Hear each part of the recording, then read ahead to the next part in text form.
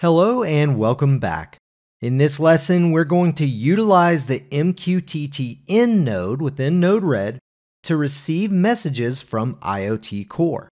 This will allow us to perform actions to our flow based on messages received from AWS, such as potentially stopping a device when it gets too hot, for instance. So let's go ahead and get started. First up, if you click on Publish to a Topic here within the AWS IoT console, we'll see right here, you can see a topic name, and let's just go ahead and set this topic name to Cloud and Messages. We'll just call it Cloud/Messages, just like so.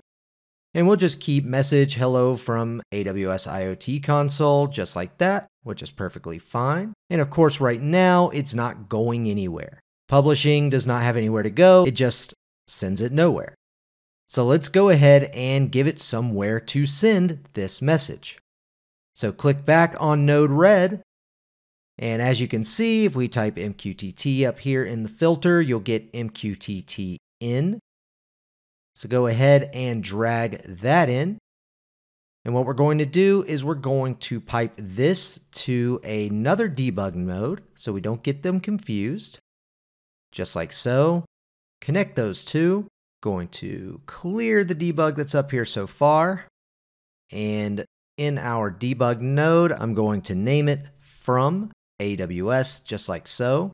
And then I'm going to double click on my MQTT node. We need to set this one up. As you can see, our server, since we only had one, is already chosen for us, AWS IoT, and that carries the TLS configuration and everything, so we don't have to do that again. So what I need to do next, if you take a look in the console here and click on Additional Configuration, you'll see we have a choice for quality of service. Now, for the most part, AWS is incredibly reliable, so 0 is usually okay, but you can change it to 1 if you'd like. And then back in Node-RED, for the topic, we're going to choose Cloud Messages, since that's the topic we chose, and QoS of 1, just like so. Let's go ahead and click on Done and Deploy. As you can see, we are connected, so now is the moment of truth. Let's head back over and click on Publish, just like so. Head back to Node-RED and look at that. We now have a hello from AWS IoT console, just like we sent right here.